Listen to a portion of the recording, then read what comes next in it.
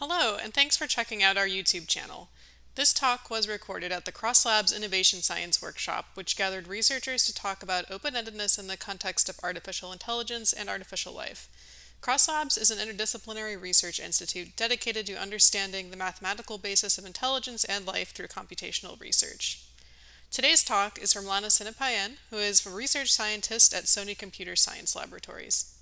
Okay, well, thank you for giving me an opportunity to share my ideas today. This talk will not so much be about my research results, but more me sharing some things I've been thinking about recently. So the main topic of this talk is failure and research in AI and A-Life. And one of the reasons why I've been interested in this topic recently is because a lot of AI research hates the idea of failure. It's more about being the best or the biggest or the most performant, beating the benchmark, being the state of the art. And if on top of that, you can also beat human performance, then it's even better. And this focus on success it's understandable because there is a very short path between AI research and applications, and you don't want to put a failing system in the hands of users. But it's also not that great when you care not so much about performance, but about understanding a system. And that's what we do in A-Life. We try to build the system to try to understand it. And the issue, if you focus only on success, is that you can have two systems that succeed at the same task, but succeed in completely different ways, like a plane and a bird. And you shouldn't think that just because you made a system that succeed at this task, then therefore your system can explain the biological system that you were trying to imitate.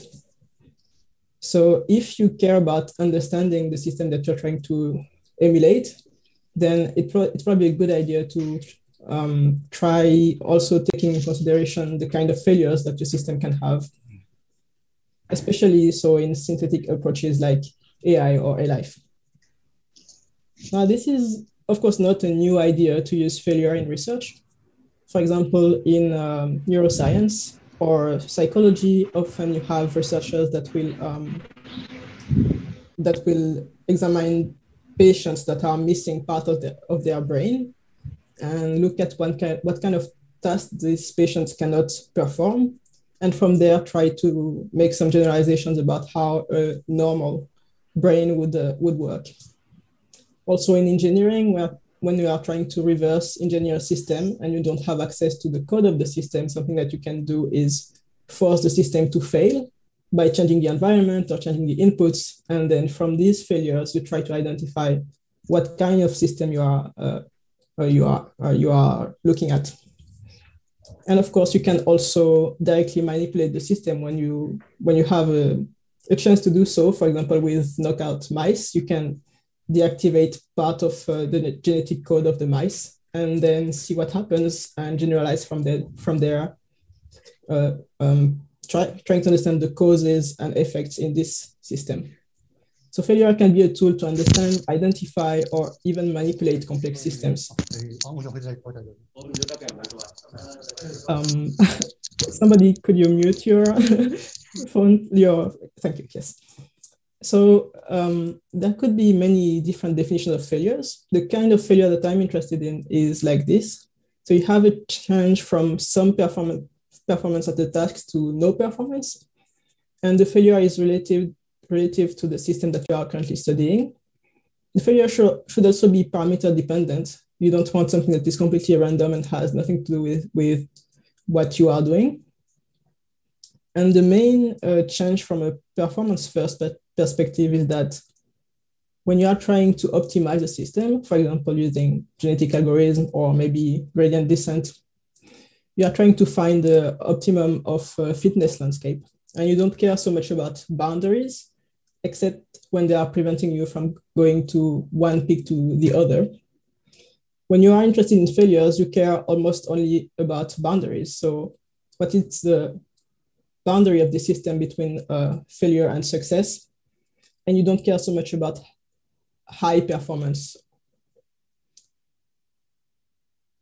So you can try to understand complex systems in different ways. One definition of understanding is you understand the system if you are able to derive the effects from the causes. You can try to do that just by observations. So for example, here I have a system that is an ant, and I choose as failure the ant being dead and as success the ant being alive. And I can just observe the system and mark the points where the ant does something interesting or something bad and dies. I can just look at the system and hope that something interesting will happen. Or I can use interventions and put the ant into a new environment and new situations where it will maybe survive or maybe die. And then when I manage to basically draw this space of failure and success of the system, I can use that in different ways. For example, if I'm trying to build an artificial ant, I might want to build a system that shares some of these boundary failures with the actual ant. Or I can try to use this map as a way to identify other systems. If I find a new animal and I'm not sure if it's an ant or a spider, I could try to draw its boundaries and compare with what I already know about ants. I can also say build an artificial system that has the same boundaries as the biological ant, and then make this artificial system fail or manipulate it in some way that helps me understand the real system. So as I said, there is a lot of focus on success in AI, and for a good reason, because there are a lot of very successful applications of AI. For example, image recognition or language models or robot controllers are very successful. But when you look at the way these different models fail, it's very clear that they are not failing the same way as humans are failing. And we should probably pay attention to this. So for example, here you have a language model that generated a recipe. So this is actually a rather old language model, but I use it because even the newer language models make this kind of mistakes. They just make it less often. So the mistakes that the model does are, for example, a lot of repetitions, chocolate cake, 1 cup of sugar, and then another cup of sugar, and then another cup of sugar, or combined flour, sugar, baking powder, salt, and salt. The system often forgets some ingredients. For example, this is supposed to be a chocolate cake, but it has no chocolate. And the physics that the system assumes are very suspicious. For example, it says, cook over medium heat until mixture boils and stiff peaks form. And if you have cooked in your life, you know that it is very, very unlikely to happen. And the kind of mistakes that humans do is more like making typos, which usually AI language models don't do. And also something that is common to the two systems is forgetting ingredients. And then there is the famous example of adversarial images. So you have image recognition models that are very, very performant. For example, this is a picture of my dog. And the system, so the recognition model correctly identifies this dog as a miniature schnauzer. And then if you add this specific noise, you can force the model to make mistakes. So now the model doesn't know anymore what kind of dog this is or even whether it's a dog or not. But what is interesting is that you as a human, if you recognized a dog in the first picture, probably still recognize the dog in the other pictures. And then there is the issue of superhuman performance. So there were at some point a lot of headlines about this model beat humans at image recognition. We have superhuman performance in that model. And when you look at the images where humans make a mistake and the model does not make a mistake, you get these kinds of examples. So this is an image.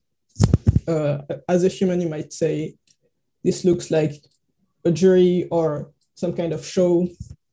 And you would say this answer, you would be wrong, and the model would be right. And the model would say, would guess that the correct label is hamster, and that's the actual answer. And that's very hard for a human to guess this. So do we really want to call this superhuman performance? Here are other examples of human versus AI. So in the first picture, you're a human, you might say this is a missile, and you would be wrong. The correct answer is projectile. So one of the questions that I have is, on top of having this completely different way to fail between the models and the humans in AI, does A-Life also have this kind of problem? Do we even have benchmarks? And if we have benchmarks in A-Life, do we also have this issue of superhuman or super biological performance that is actually not real? Now, there are also some models that can actually replicate human failures. And this is a project I'm working on with my colleagues. So what they did is train a neural network to predict videos. So you give the model a video of people going to Disneyland, and you train the model to predict the next frame of the video. And then once you are satisfied with the performance of the model, you can use it to basically predict new kind of inputs. And what was interesting with this research is that you have this famous visual illusion, which is called the rotating snake. And a lot of people see motion in this image, not everyone, but a lot of people, I think 75% of people. And when you show this illusion to the predictive model, it predicts that this image is moving and it's rotating in the same direction as humans perceive. And when you break the illusion, so you give a broken version of the illusion to the model, then no motion is predicted. So you have the same boundary of this kind of perception failure between the model and the human. And what is good with illusions, whether they are visual illusions or not, is that it's a perceptual failure. And you know that something is not right in what you perceive. And it's an interesting kind of failure because it's striking as a failure, and we are not quite sure why this failure happens. But thanks to this kind of research, you can think that maybe we see visual illusions because we are trying to predict the world, because that's what the artificial model does, and it sees the same kind of illusion as we do.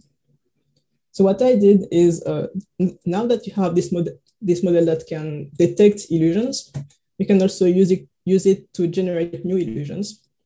So here I used this trained model as a judge, and I generate new images using the same kind of network that Sebastian used in his research, as he explained yesterday. So pattern producing networks.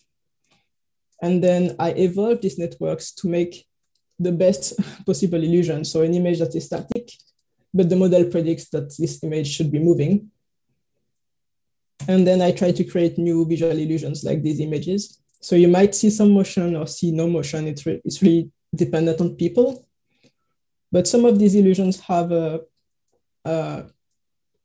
rather high rate of people who say that they see a motion. So the methodology for that research was, you find the failure that you think is interesting in a biological system, and then you replicate this failure in an artificial system. Then you use this artificial system to find new kinds of failures, and to close the loop, you check that these failures also correspond to your biological system. That was for AI things. I'm also interested in A-Life. So one of the things that I wonder is, do we have, can we do the same kind of thing in A-Life? So there are lots of successful A-Life research topics. That this is just a list of things that I like. But we also have interesting studies of failure in A-Life. For example, everything that has to do with evolved death. If you consider death as the ultimate failure of life, then all of this research about how death can be useful for ecosystems is very interesting.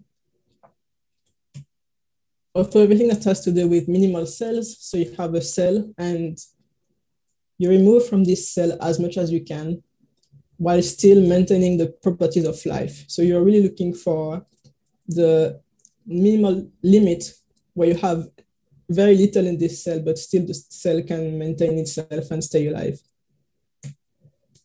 So some of the questions that I have is, where could failure studies be interesting?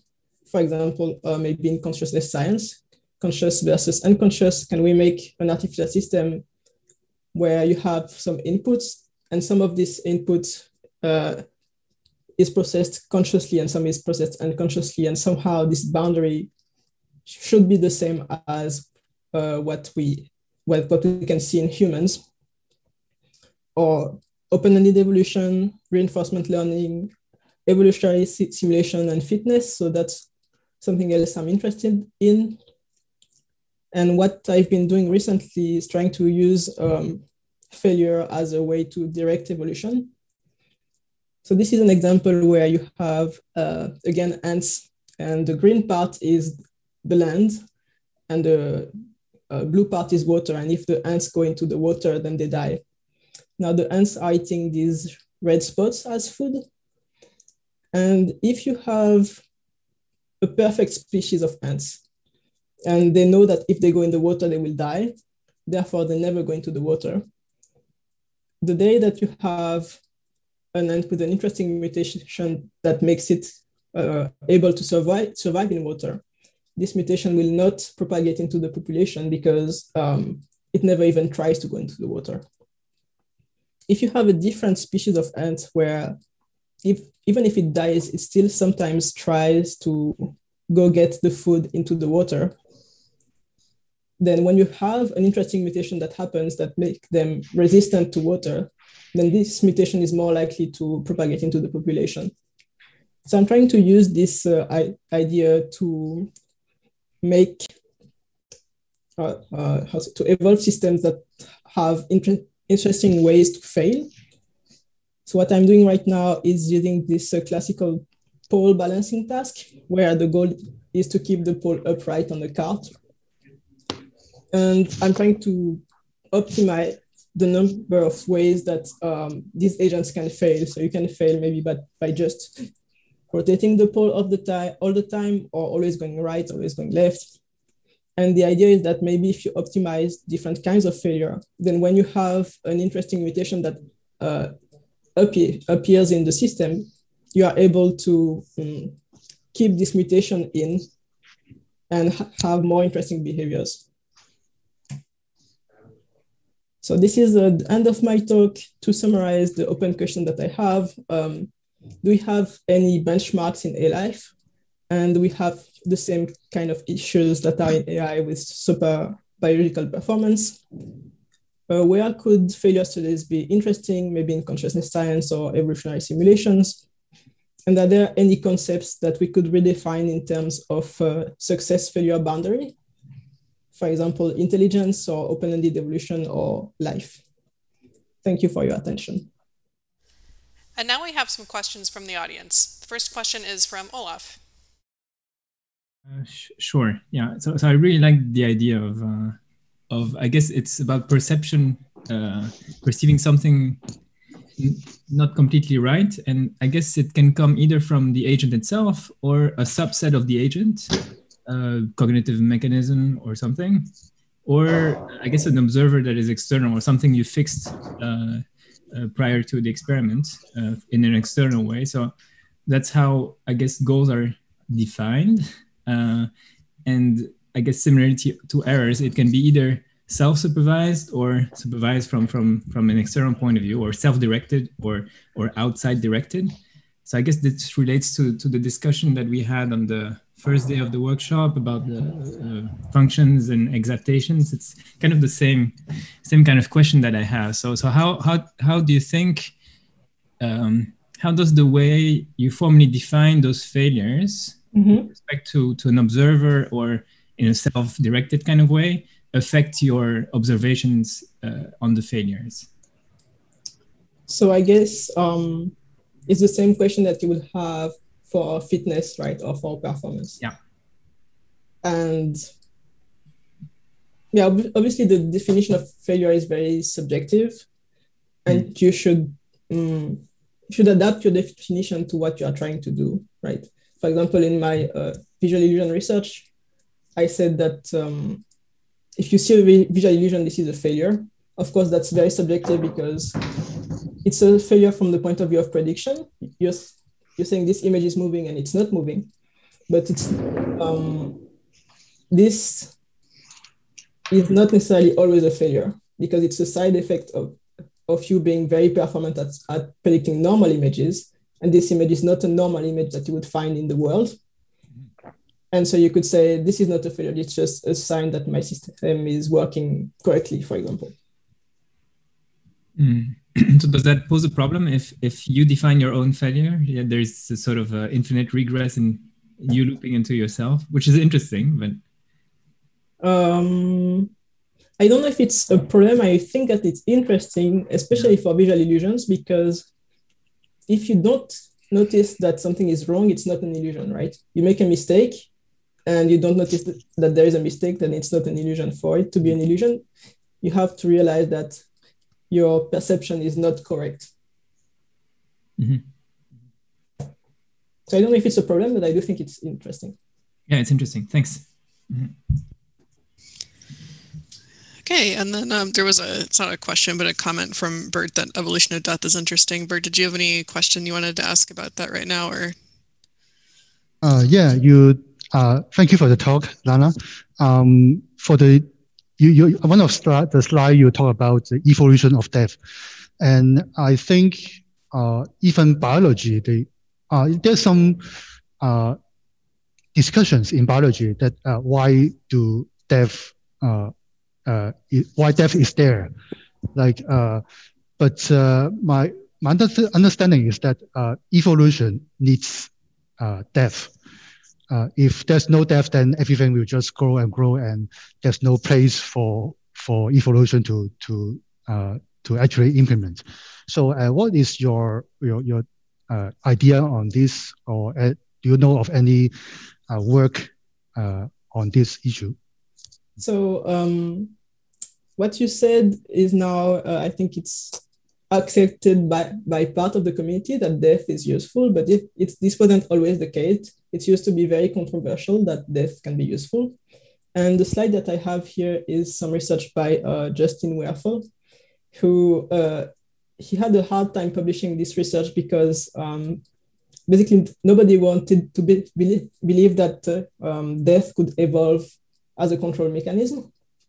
And what he found in this paper was that if you have a system where there is no space, so you just stimulate agents and sometimes randomly they can eat some resources and they have the choice to die or not. If you just do that, death will never evolve in your system. But if you have a 2D space where the agents actually have a position in space and they are next to each other, then you can have the evolution of death, because agents that basically protect their own environment from being exploited are more adaptive than agents that just eat everything and kill everything in their path, basically.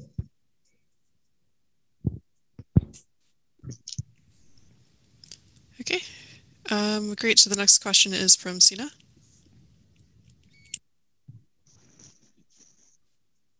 Oh, should I say this out loud? Oh, yeah, that'd be helpful. Okay, so sorry. Yeah, basically, first of all, thanks for the great talk. I really liked especially the example with the illusions. I know I think on Twitter some of your examples before, but seeing it in this context was really insightful. I was curious how you might, like in the pull cart task, because I imagine every single task, what you call failure, has to be sort of handcrafted. And just as out of curiosity, I'm curious, like that's a lot of curious. I'm curious how you quantified it in the pull cart case, because that one, I feel like it should be more difficult, but maybe you have a clever way, just so in case, like if I ever wanted to try something like this, trying to figure out what the thought process is behind it.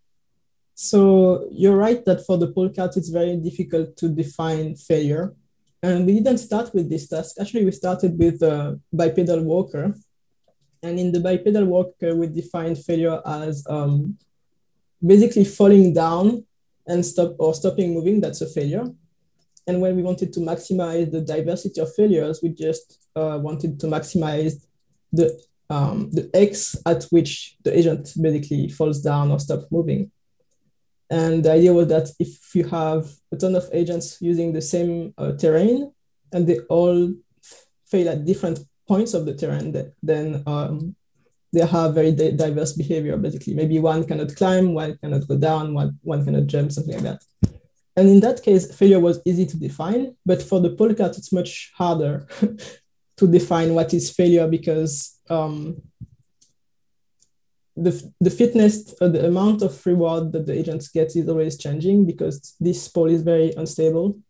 And so you don't really have a clear moment where you go from a lot of performance and suddenly no performance.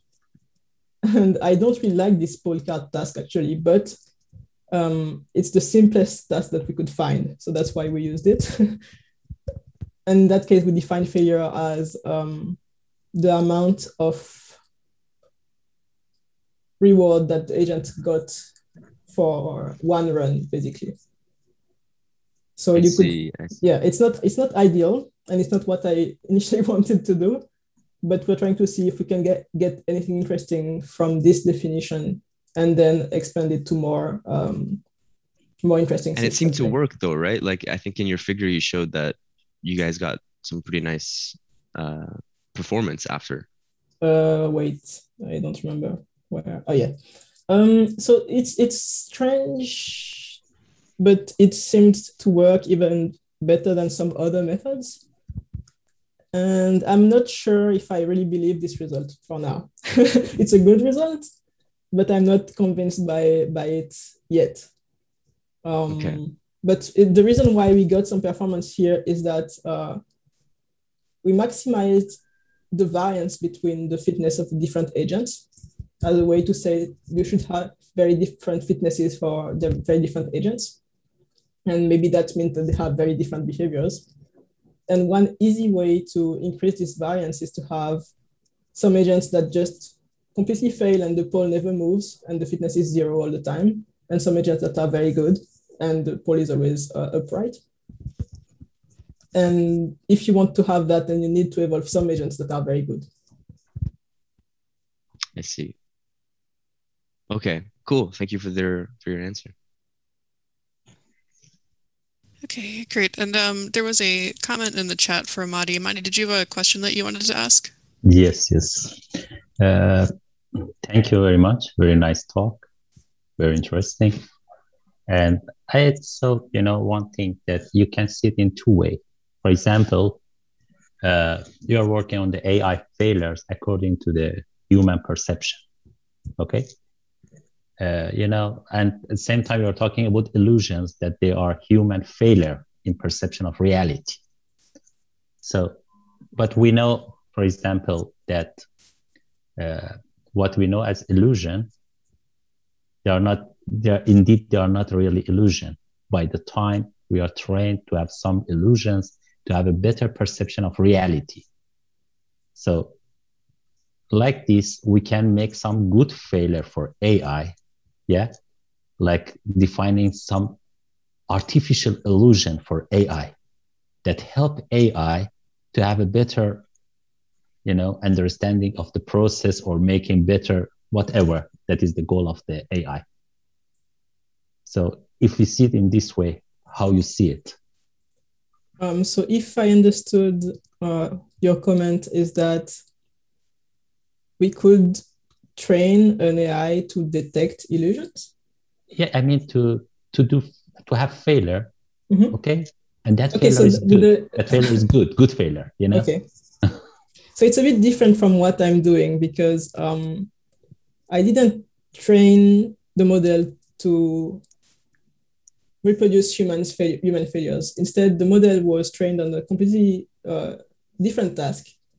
And by chance, this task made the model able to have the same illusions as humans. And I think that is more interesting than training it to have the right kind of failures, because if you have the failure as a kind of evolved mechanism or a side effect, you can say that you have more explanatory power over why we have these failures.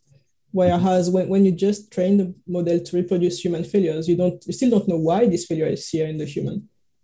All you know is that you can reproduce it with your system. The human failures, for example, human illusions, it is, somehow proof that are good, that we call it, for example, illusion or human mistake, but in reality, they are not mistakes, I don't know about this. But they, in reality, we have seen, I don't mean in general, they have seen that those failures, those illusions of human helps human for better perception of reality, I don't think I know this research, but it sounds interesting, and I would probably agree with that research. So because of that, I said we can train AI for a good failure, to assist AI. Yeah, I agree with that. Cool. So maybe if Madi has any of the links to any of these papers or things, that would be really useful to share. Yeah, sure. Cool. So just to stay on schedule, I think we have time for one more question, and we'll take a question. Next was Dennis, and then if anybody else has questions, you're welcome to post them in the Discord, and maybe we'll make sort of continuing failure discussion one of the topics for later. But Dennis, did you want to ask your question? Yep. Yeah, so it seemed to me that when we're trying to do any sort of divergent search or create open-endedness in evolution, for example, that the failure would be convergence, which when we're evolving an agent to do like a cart pole balancing task is actually what we're hoping to get and what we get fairly easily. So I'm wondering, is the failure of an open-ended system convergence towards one point, and if it is, can we learn anything from that type of failure? So it's in the case where failure is equal to convergence, right? My supposition is that failure for an open-ended system, for an open-ended evolution specifically, would be convergence, but I'm not sure.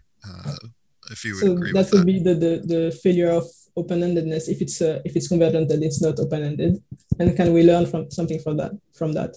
So yesterday we had a very interesting discussion about this, which was humans. We assume that humans are open-ended systems, and when we put a human in for example, when somebody is playing a game like Minecraft or any other kind of game, usually they can play this game in an open-ended way because they are humans and they have a lot of imagination. They can make up rules.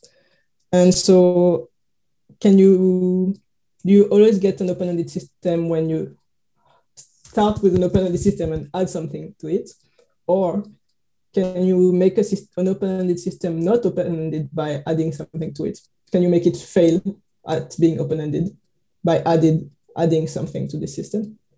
And I think that would be an interesting way to study failure in open-ended systems, to try to find the conditions in which you can force the system to not be open-ended and to become very predictable and converge. Thanks. All right, that will be the end of the questions. Thanks everyone for joining.